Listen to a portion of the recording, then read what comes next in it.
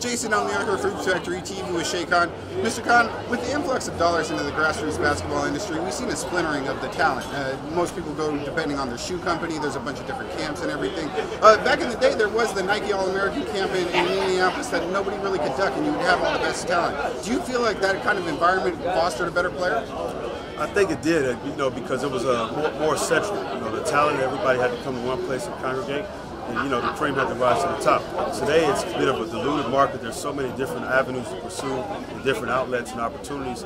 I think the nature of the game has been diluted. The talent as a whole, and the guys that stand out really stand out because the market isn't as strong as it used to be, and the game is affected a bit because of it. And there's a way more scrutiny, there's way more notoriety that these players are getting, and you were really kind of one of the first people to get that kind of level of notoriety on a national basis. Do you think it's really important for them to kind of see a story like yours so that they don't kind of go down the same road that you kind of fell victim to?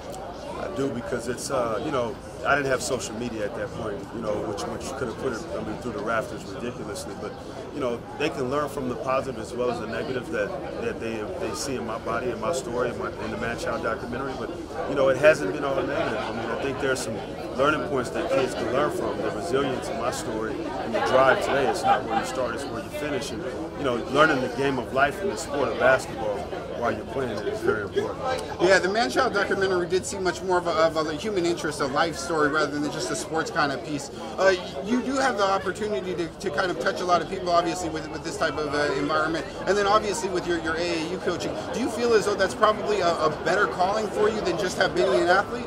I think so. I have an opportunity. My voice is going to be much stronger now, and I have a lot of life ahead of me. Your basketball career is kind of short-lived, so you have to maximize the opportunities and then the relationships that you meet and make along the way, and let it build from there. It's not just about your education.